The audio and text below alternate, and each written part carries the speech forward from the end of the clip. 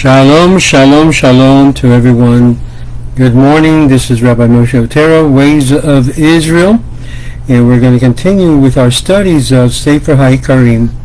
And in today's class, we're going to take a look at something unique in which that God's divine laws can never be changed. No. And we're going to take a look at that.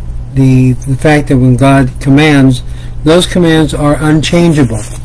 And so the question arises by Rabbi Joseph Alba whether some of the commandments in particular can be changed or altered or put away. Now we saw in the last video, which I recommend everyone watching it to take a look at it, that in fact there are two commandments in which not even the prophets can change.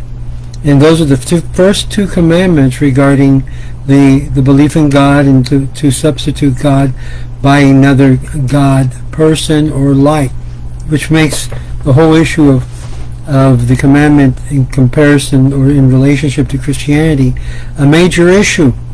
Because the very moment you replace the idea of God and you make him into a man and you worship the man instead of the you might say the divinity of God or God, then it becomes a false notion or false religion. So please take a look at the video that I had put together yesterday regarding this same topic. So let's go into today's learning lessons in the Shir, and we're now in book number 3, chapter 19 of Sefer Haikkarim. And Rabbi Alba begins, from what we have said, it is clear that divine law cannot change in respect to three general principles, which we mentioned. For when they heard the first two commandments from God, they were convinced of the reality of the revelation and the existence of God who gave the commandments.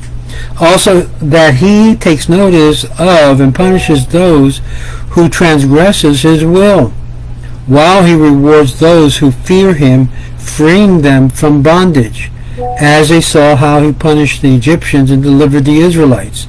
The expression that we read, who brought thee out of the land of Egypt, out of the house of bondage, shows to the extent the divine providence, from which we conclude that we must not worship anyone else, even as a mediator. And this is contained in the expression, and thou shalt have no other gods before me. As we have seen, it is clear, therefore, as we have written in the 25th chapter of the first book, that the difference between the divine law does not lie in their general principles. What still remains is to be explained is whether or not other commandments in the law of Moses may be changed by a prophet or not. Now, as there is a difference between the first two commandments and the others, in that the former were spoken by God without mediation of Moses, while the latter, though heard from God, were explained by Moses, so we can say that there is a difference between the 10 commandments and the other precepts that's in that 10 commandments, which were heard from God, whereas the others were commanded by Moses. And as we have found that the last 8 commandments of the Decalogue may be changed by a prophet temporarily, not permanently. And so we may say that the other precepts of the Mosaic law can be changed by a prophet even permanently. And it is for this reason that they should abolish counting the month from the month of Nisan in the time of the Second Temple by the command of Jeremiah, as we have seen. But if it were true that any prophet or anyone who professes to be a prophet is authorized to change any commandments of the divine law except those of the Decalogue, or to say that the time has come to change it, the entire law would fall and it would have no permanence at all. On the other hand, if we say that no prophet has the right to change the commandments of divine law given by another prophet, it would cause grave difficulty.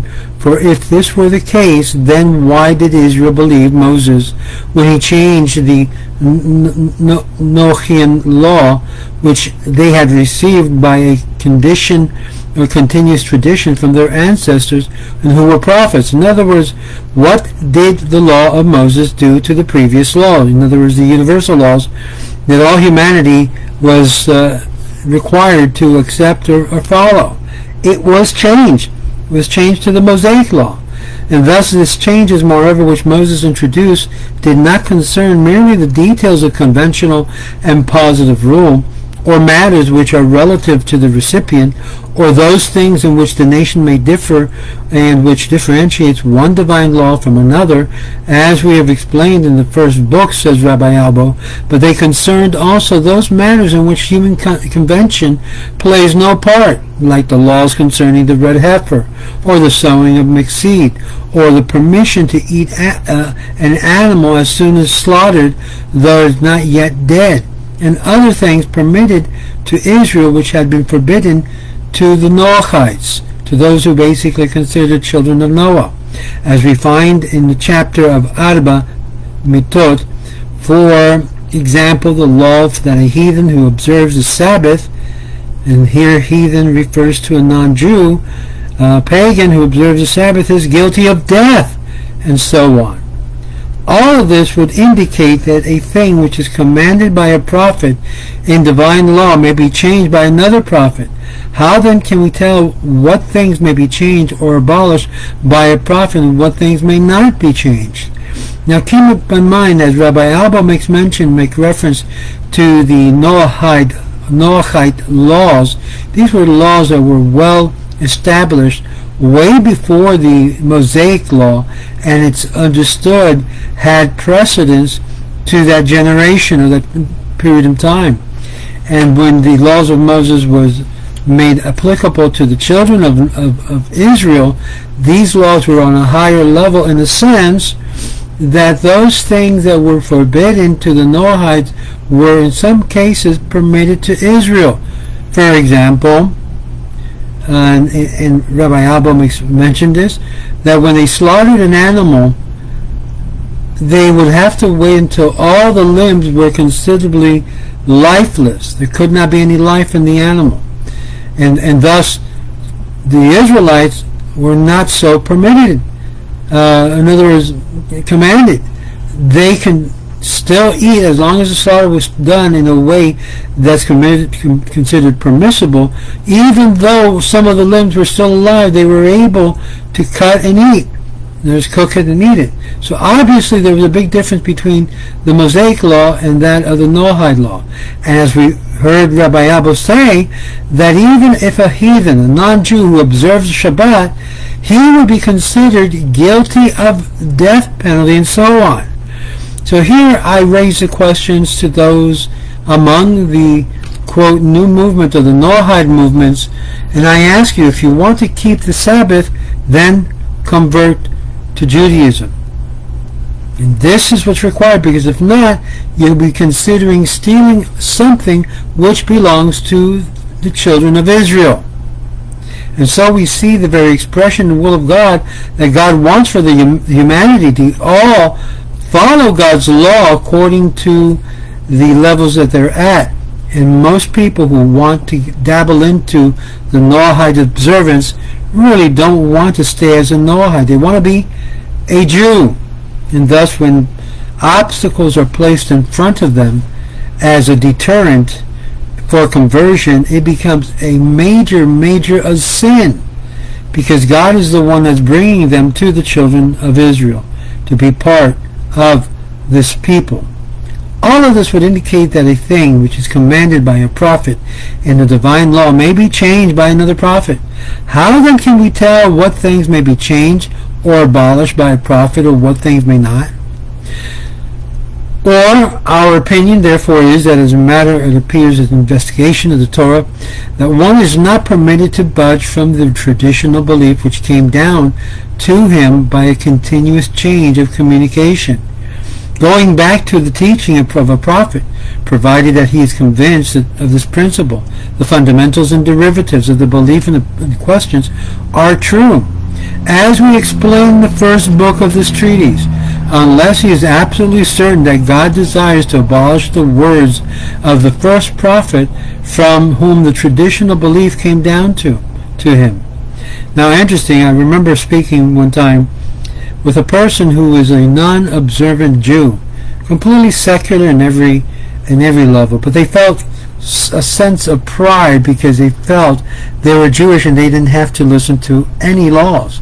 And I wanted to remind them that even humanity is required to keep at least 7. And a non-Jew who basically is not even keeping any of the commandments that was given to the children of Israel as a covenant would do well to understand that at least 7 they should keep, which they do not. The manner in which one can have this latter certainty is by having an absolute verification of the genuine character of the second divine messenger. This proof cannot consist in performance of miracles. In other words, we don't rely on miracles of the performer of miracles to verify that this messenger is from God, since we see many other persons who are not prophets performing miracles, either by creating an illusion or by magic, like the Egyptian magicians, or through some or other art form. Moreover, an art form referring to the magics, not referring to painting. Moreover, we find that those prophets who are not sent to announce a law also performs miracles. Hence, we cannot tell whether the miracle performed by the person in question shows that he has been sent to promulgate a law, or whether it merely indicates that he's a prophet. It is clear that a miracle is no proof that the messenger is genuine, as was explained in the 18th chapter of this first book. But the proof must be derived from the law of Moses for the reason given in the 11th chapter of the first book. Accordingly, if his mission is proved to be the same as that of Moses, it is proper to listen to the second prophet, even if he desires to abolish the precept of the first. So you can't abolish what was previously unless you abide by what is present. In this case, now the Mosaic law. This is the reason why the Israelites believed the words of Moses, even though in some precepts were opposed to the Noachian law, as we said before, which they knew by tradition as divine. But they were absolutely convinced that God desired to promulgate a law through Moses, else they would have not been the right to budge from their tradition, from the law which came down to them by an unbroken tradition from the ancestors going back ultimately to Adam and Noah. This condition was reached in 2 ways. Notice please what Rabbi Abel says. He brings it all the way up to Noah. He doesn't push the issue of Abraham Avinu, who then became the father of many nations and the father of the Jewish people, the Israelites. The conviction was reached in 2 ways. They felt certain that the last prophet who was introducing changes was greater than the first, and they verified the genuineness of the last prophet's mission as firmly as the first. Moreover, these kinds of proof applied absolutely in Moses' case. He was a greater prophet than those who lived before him, for he performed wonderful miracles such as never been performed before. The Bible makes this clear when he says, "And I appeared unto Abraham." Notice everything starts with Abraham going forth. Abraham, Isaac, and to Jacob as God Almighty. But my name, Yud-He-Vav-He, I made me not known to them. They did not know the sacred name. The meaning is that God revealed himself to Moses with his great name, by means of which he was able to perform miracles openly and publicly, changing the laws of nature, such as had never been done for earlier prophets, would only perform invisible miracles to deliver them from the death in time of famine and from the sword in time of war.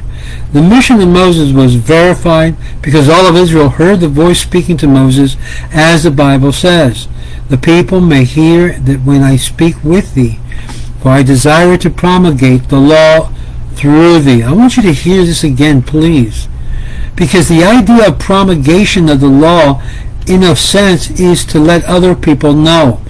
It is, in fact, the verse that indicates that God's desire of proselytizing others to the law became very important even to during the time of Moses.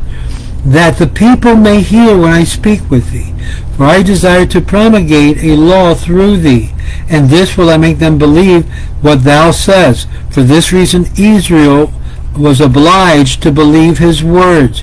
even though he were to abolish all of that was said by the prophets before him. In other words, to abolish the 7 universal laws for Israel. It does not apply to Israel. Since his mission was verified, and we explained this in the 18th chapter of the first book, and his prophetic guide or grade was superior to all of the rest, as we explained in the chapter 10 of the book. Whether in the future there may come another prophet who will abolish the words of Moses, and in whom we shall be obliged to believe, this can happen only, as we have said, in one of 2 ways. Either the new prophet will be proved to be greater than Moses, or his mission will be verified as that of Moses. Now the Bible says that there cannot be a prophet greater than Moses. So here, Christian and other messianic groups have a big problem, because even their quote-unquote Christ is not considered greater than Moses, to contradict what this says. If there be a prophet among you, I the Lord do make myself known unto him in a vision. And my servant Moses is not so. He is trusted in all of my house. With him do I speak the mouth to mouth. And it seems that when Moses' prophecy is superior to any others, and at the end of the Torah we read that there will never arise another prophet like Moses, whom God knew face to face. Never. Not even the Messiah. This is the degree which Moses asked for and was granted to him, as we read at the end of the Torah. And there hath not arisen a prophet since Israel like unto Moses, whom the Lord knew face to face. He does not say this of the Messiah to come, or of a future prophet that he would bring up as Messiah. And thus, this idea is presented in the Christian literature as quintessential in proving that that person is a Messiah, and which is not necessary.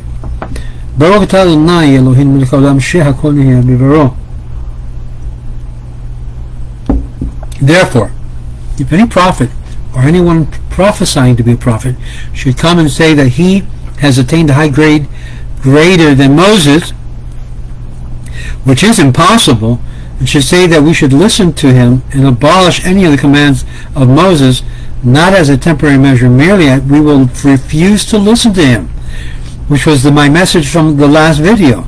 This is the reason why all of Israel does not accept neither Jesus nor any other one that came through the Jewish history indicating to be the Messiah or the anointed one, giving us or giving over a new commandment. Not even Muhammad.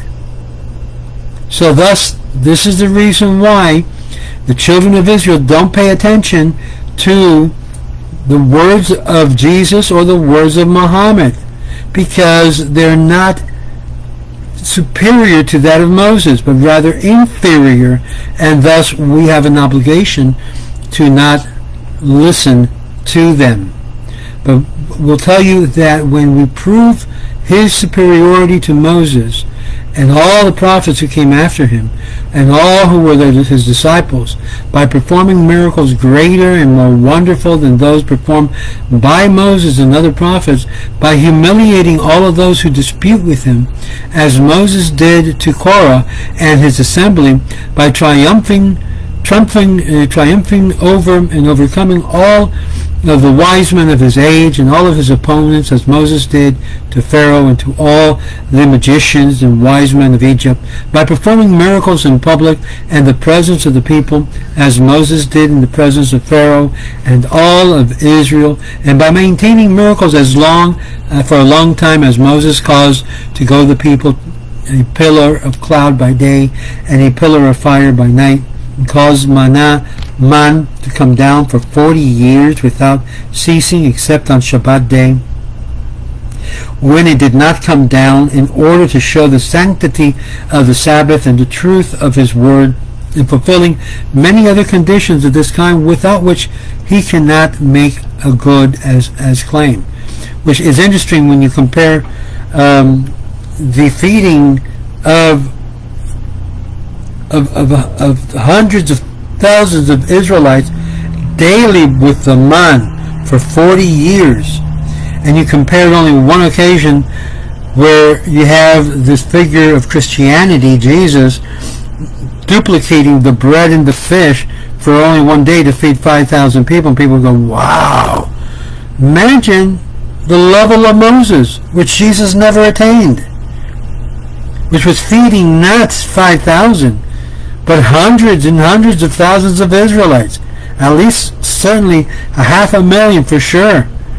And this he was doing by the hand of God in the desert for 40 years. This is truly a miracle of miracles. This is why no other can be made equal or greater than Moses.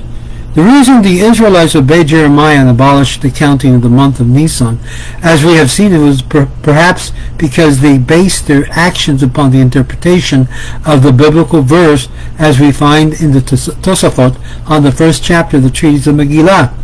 The Megillah, the reason Ezra changed the written characters which he returned from exile was because it was of his interpretation of the Bible verse, which says, "And he shall write him a copy of this law," which is Torah Mishnah, and he interpreted to mean a writing that is destined to change Mishneh, the rabbinic Shana, to change. Or it may be that they obeyed Jeremiah because his precepts did not concern any of the 10 Commandments, or because there was no intention to abolish any of the Mosaic commandments, but to commemorate the second redemption as they commemorated the first. For they had a tradition that it should be commemorated, provided that the exodus from Egypt should not be ignored.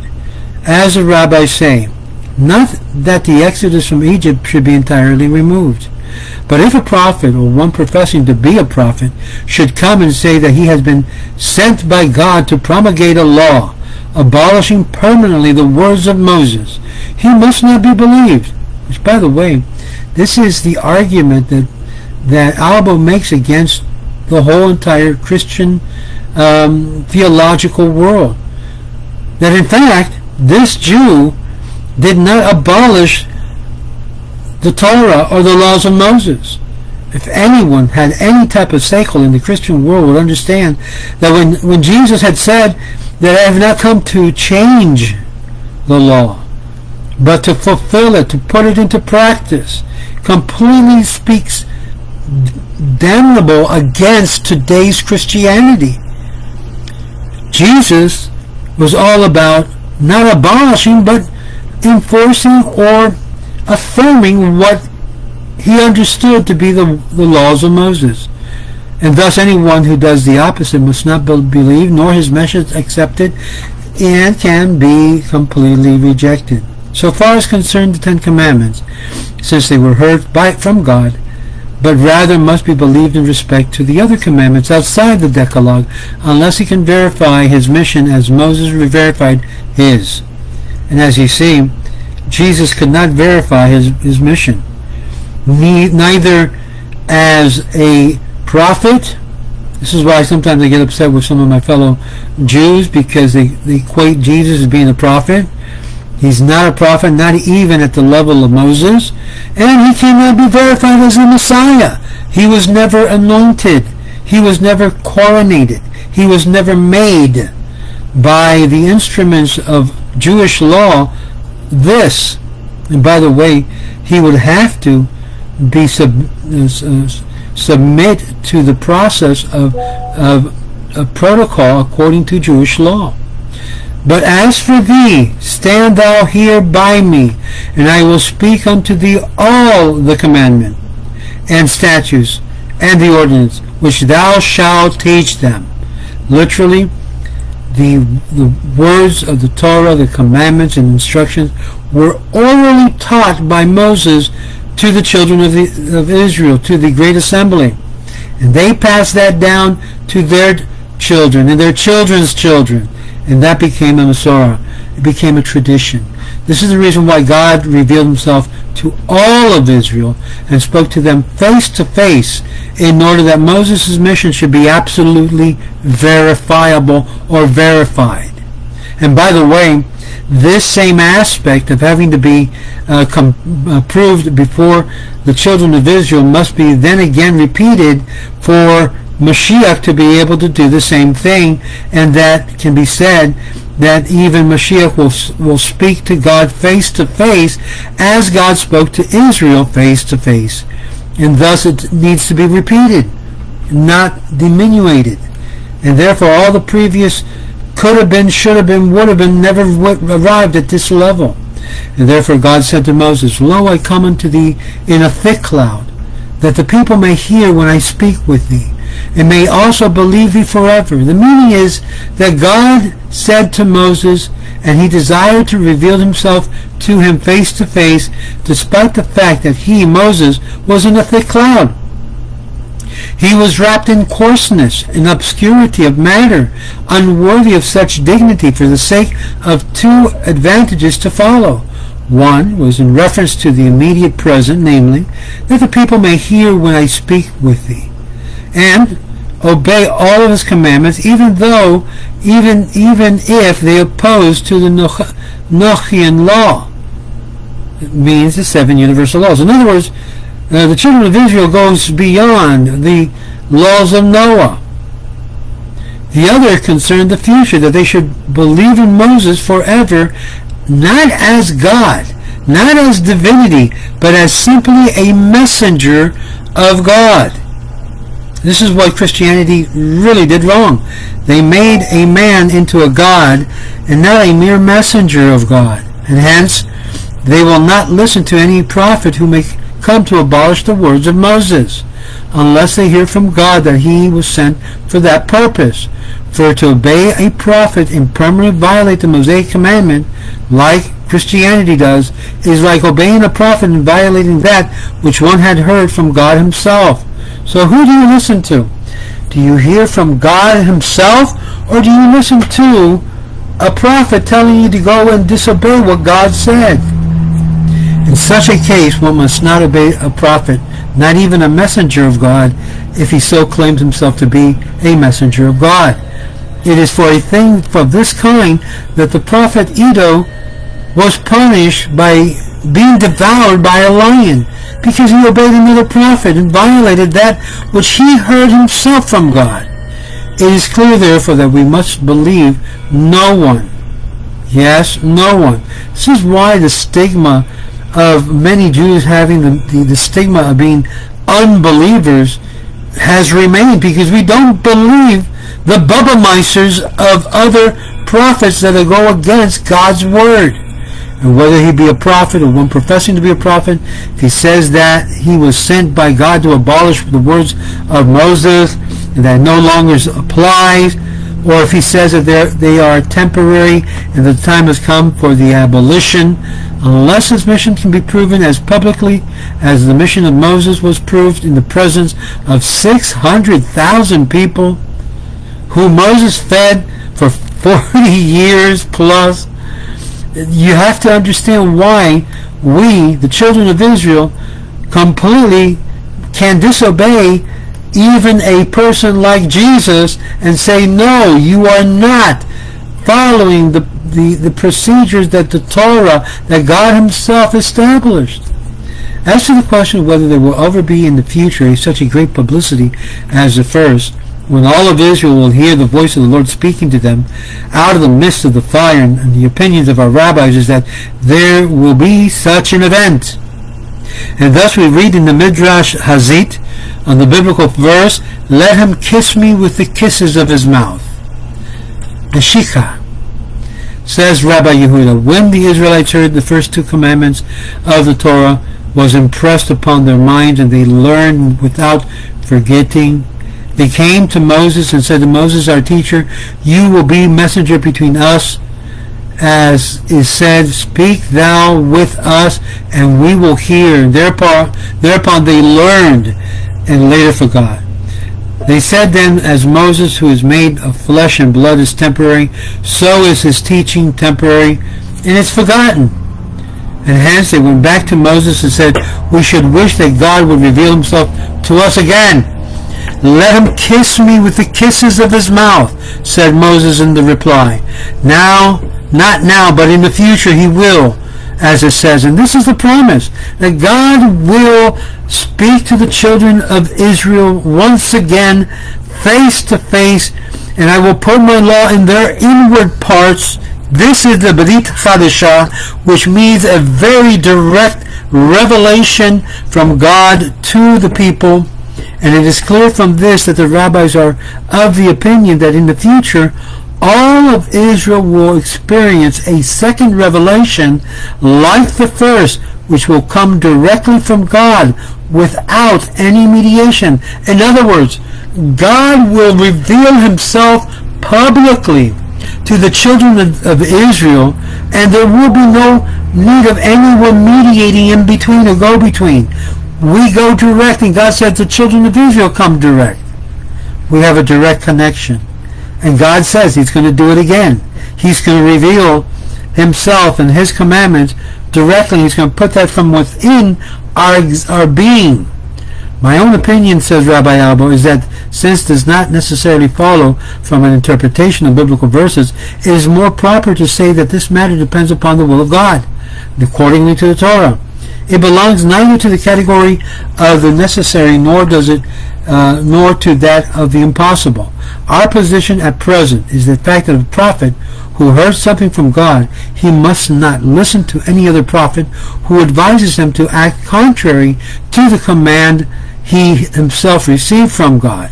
So one of the basic rules of all prophet is you obey the voice of God as a prophet that spoke to you. Don't guide yourself by other prophets or preachers of God's message, unless he hears to the same effect from God.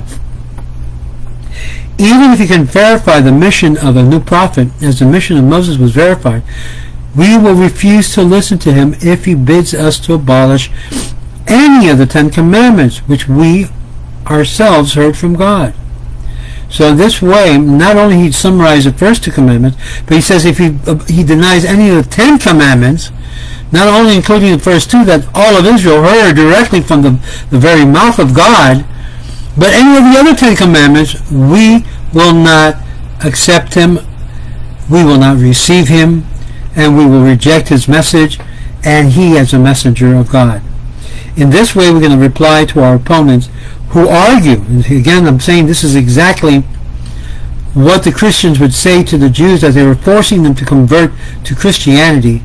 And this is what Rabbi Albo was responding to his opponents, who argue from the verse in the Torah that says, "And I will rise them up a prophet from among like their brethren, like unto thee.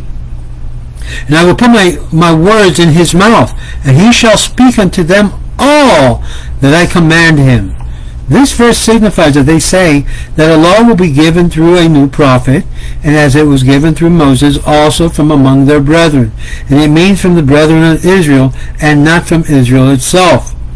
Our reply to these men is that granting that, according to the verse quoted, a prophet will come to give a law, as Moses did before the expression, "And I will raise them up a prophet like unto thee," signifies that his raising up and the verification of his prophetic mission, which is a fundamental dogma, divine law, as we have seen, must be the same kind as verification of Moses and his prophetic mission, which took place in the presence of 600,000 people, so that there was no doubt and no suspicion of any kind, which is one of the things I've kept on saying. You don't need to worry about the Mashiach. You don't need to boggle yourself down as to whether he is or he isn't. Why? Because God himself will reveal to the children of Israel his messenger again. You need not to try to qualify him or prove him to be for certain. God himself will do this. This is exactly the argument that Rabbi Albo is presenting to his fellow Jew, and in particular to those who basically were arguing that Jesus was a brethren among them, but was not verified, was not proven to be the lawgiver, and in fact did not raise him up to be a prophet. It was more of a symbol of a anointed leader as a king, in which he failed at that as well. And I will challenge any Christian, any Messianic, any Netzarim that can show me that Jesus was anointed by the process of the royal anointing of a descendant of David. Those will say, well, during the first century it was not necessary because the descendants were known and thus did not have to be proven.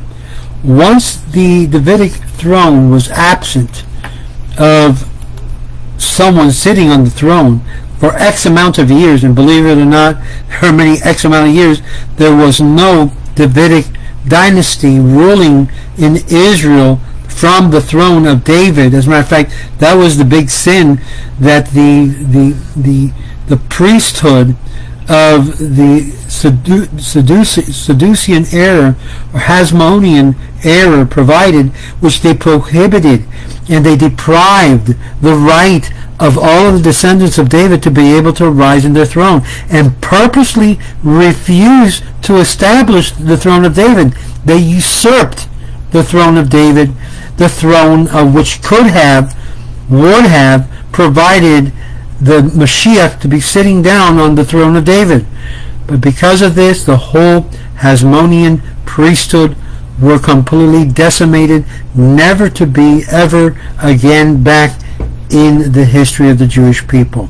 And it was a sad moment, because had they done the right thing, had they established the throne of David, had they done that, perhaps we would not be even talking about this whole issue of regarding the supremacy of Moses in comparison to that of the Mashiach that is yet to come.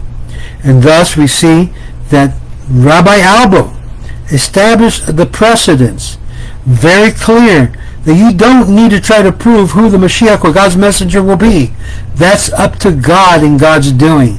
So every single one wanting Mashiach, nice feeling, nice sentiment, we should want and await every day, but it's not incumbent upon you to establish who the Mashiach is, when he will come, and what he will do. But it is clearly explained by our leaders in the past that he must be a prophet like among you, like Moses, and must qualify as Moses was verified to the children of Israel, 600,000 plus.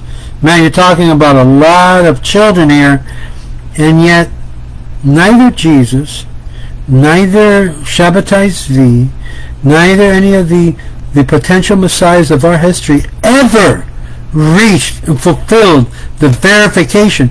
Even the most recent one, the many are still saying he is the Mashiach. He's not. He was not even the potential Mashiach. He could have been, he would have been, but he wasn't, he isn't, because God did not verify his status as greater than Moshe. Even if you were to say that he was the Moshe of our generation, he wasn't. There is no proof of that. He was verified as the level of the Moshe of our generation.